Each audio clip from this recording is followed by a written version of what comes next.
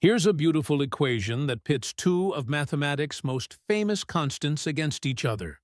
We have e to the power of x plus pi equals pi to the power of x plus e.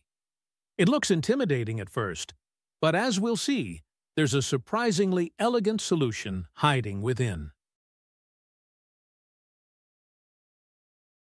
Our goal is to find all real values of x that satisfy this equation.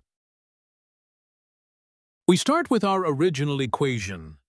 The main challenge here is that our variable x is stuck up in the exponents. Before we proceed, let's confirm that what we're about to do is valid. Since the bases e and pi are both positive, both sides of the equation are strictly positive for all real values of x. This means taking the logarithm will be a valid step that preserves the equation without introducing any extraneous solutions. With that confirmed, we can take the natural logarithm of both sides.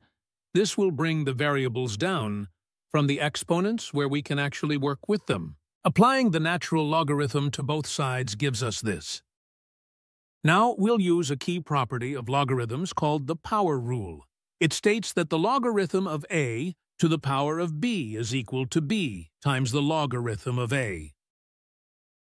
Applying this rule brings the exponents down as coefficients, giving us something much more manageable to work with. Now for a crucial simplification.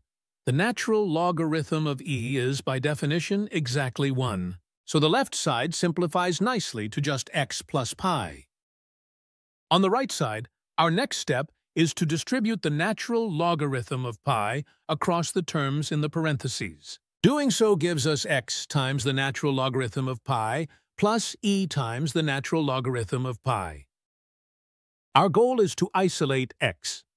Let's begin by moving all terms containing x to the left side. We'll subtract x times the natural logarithm of pi from both sides. This groups our x terms together on the left.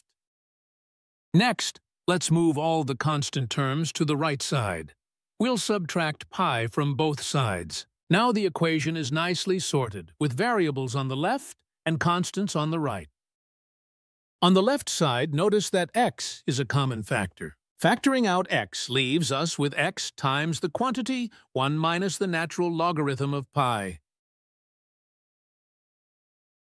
At this point, we have an equation of the form a times x equals b. This is just a linear equation. Since pi is approximately 3.1416, its natural logarithm is approximately 1.1447, which is greater than 1. Therefore, the coefficient of x is negative, and most importantly, not 0. A linear equation a times x equals b with a not equal to 0 has exactly one unique solution. This proves our result will be unique. Now let's determine the final form of our solution. Starting from our factored form, we can now solve for x by dividing both sides. This gives us the exact solution.